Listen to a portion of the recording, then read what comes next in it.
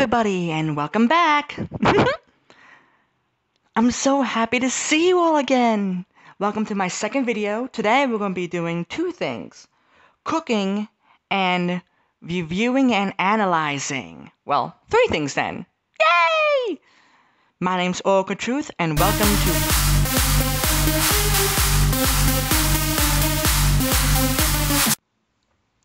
Okay, today we're going to be talking about dragons. That's right, every pony. Dragons. Not many reviewers talked about dragons yet from My Little Pony. We don't know much about them, sadly. May be mean, greedy, hot-headed, and yes, anti-pony. But some, like the ones in Philadelphia, are kind, humble, heroic, like to slam doors in people's faces. One is a crazed Luna fan. We do know some dragons are friendly, like my favorite little dragon, Spike. I've seen many reviews about him, read many things what people think about him. But where did he come from? What kind of dragon is he? We are never going to know because MLP named Spike as a supporting character. Well, that is a load of bull crap. Forgive my little French. What we know about dragons so far is from 3 episodes of My Little Pony. 1 from Dragonshy, as Fluttershy is doing what she does best, feeding the animals, but 1 is being a big pain in the ass. And we all know who that one little animal is, and we all hate him. Well, some of us hate him. That little white rabbit, Angel. I mean, really? She takes care of you! And you just treat her like... he makes me so mad. I just want to...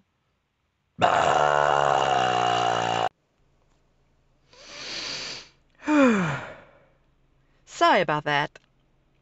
But on a side note, let's skip to my favorite part. When Fluttershy gets all badass and tells the dragon off, as she comes over her fears to help her friends. But in the show, at the end, maybe not. I love Fluttershy. When she gets all mad, it's still so cute. Fluttershy! Now, there are 2 episodes about Spike and dragons. 1 of many I hope to come in the future. 1 about Dragon Quest. This episode talks about the Great Dragon Migration. I love the Dragon Migration. Get to see all my old friends, old relatives. But moving on. What I like about this episode, it actually shows that Spike does wonder about his origins. So, he joins the Dragon Migration. His journey leads to a volcanic area and sees a bunch of teenage dragons who make fun of him for his size and lack of wings. To me, I don't see what the big deal about wings are. I don't have wings. I don't need to fly. Spike goes through a series of challenges to prove that he is a dragon like them. To be part of the group, in other words. Which he performs poorly, but at the end he does prove he is one of them. But during an egg raid, he turns on his mean teenage dragon friends, standing up of those who cannot. But sadly, the ponies step in and become the heroes. I mean, really? Really? Couldn't you, make Spike the hero? Proving Twilight that he can take care of himself on his own? Blah, blah, blah.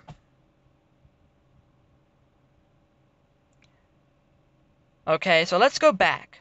Spike heads back with Twilight and the rest, being happy to call himself a pony. Okay. I still want Spike to be happy about being a dragon too, but I digress. Now, the next episode, Secret of My Excess. We all seen this episode, so no spoiler alerts. I'm going to tell you what's going to happen. But this brings me to the cooking part of my video. The episode shows it's Spike's birthday, which Spike uses to get gifts from many ponies. This causes him to become greedy and makes him grow into a monstrous size. Yeah, go Spike. But did you know they use themes for this episode? Like from Godzilla and King Kong. The rampaging of a giant monster throughout the city, and a kidnapping of a maiden in distress, aka Rarity. Now let's get to the cooking or baking part. Yay! My favorite part. In the episode, we will see the cakes give Spike a sapphire cupcake. So let's get started. I'm going to make it easy for you guys, because I know there's a lot of younger audience out there watching YouTube episodes, yada yada yada. So, the following you will need: vanilla cupcake mix or vanilla cake mix, eggs, vegetable oil, or whatever the box says to use in the back, a mixing bowl, a mixer, a cupcake pan, blue food coloring, blue rock candy, and vanilla frosting. Read the box to see what temperature to preheat the oven. Now gently pour the mix into the bowl. Add the eggs and oil to the mix, and then use a mixer to mix it well. When it's fully mixed, spray the cupcake pan with baking spray so the mix won't stick to the pan. Then, using a measuring cup, then pour the mix into the pan. Make sure it's all even, and then put it into the oven. Now for the frosting, scoop it out with a spoon, put it into a bowl, add the blue dye. Only a few drops to make it into a nice light blue. Now as the cupcakes bake, let's talk about what I think should have been done for Spike in My Little Pony. Okay, we all know that Spike was hatched by Twilight using magic. But where did they get that egg? At night, Spike was wondering this. It made him think, what kind of dragon is he? He goes to Twilight and asks her lots of questions. This even made her think and wonder, what kind of dragon is he? Where did Princess Celestia get that egg? So they turned to Princess Celestia, and she points out to them to go to the old castle in the Everfree Forest. She asked her friends to help them look through the castle. They went from room to room. Finally, at the library, they looked at every single book. All the shelves were empty, all the books on the floor. They found nothing. This saddened Spike, About to give up, Fluttershy reaches for the last book, which opens a secret passage. It was too dark to see, but millions of bats fly out of there, which scares Fluttershy. The poor little dear. Poor Fluttershy.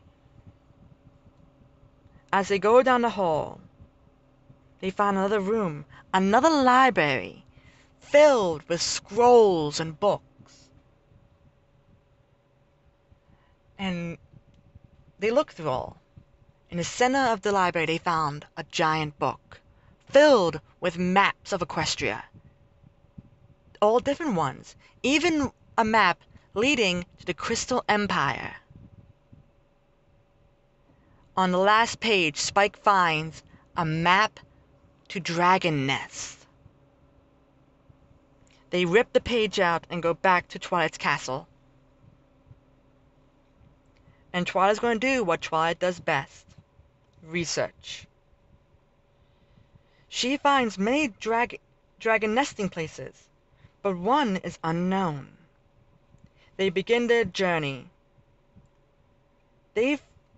All the different kind of dragon nests. They find many and learn all the different things about dragons.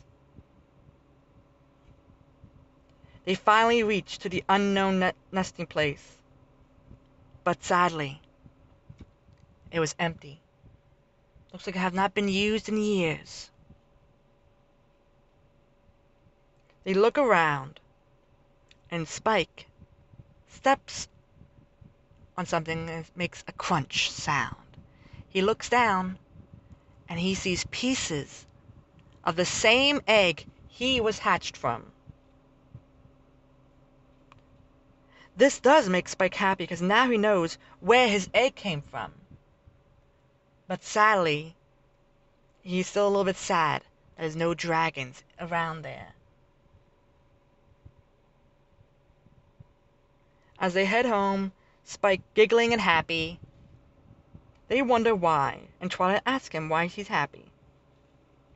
He says to Twilight that they did what no other pony ever did. They went to dragon nests. They actually learn about dragons, where they came from, what they do, everything. When he arrives home, he grabs an empty book, a quill and ink, and begins to write. He wrote down everything he learned, everything he's seen, all the different types of dragons. Later, after he finished, he closes the book and titles it Dragons, Breeds, Nesting, Eggs. He gives it to Twilight. She reads it over and was amazed at how detailed it was. So amazed that she sent it to Princess Celestia, and she replied back, "This is a proud moment for her.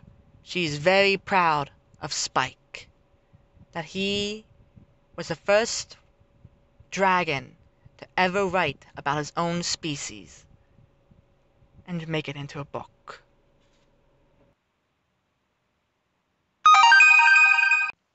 Ooh, that must be the cupcakes.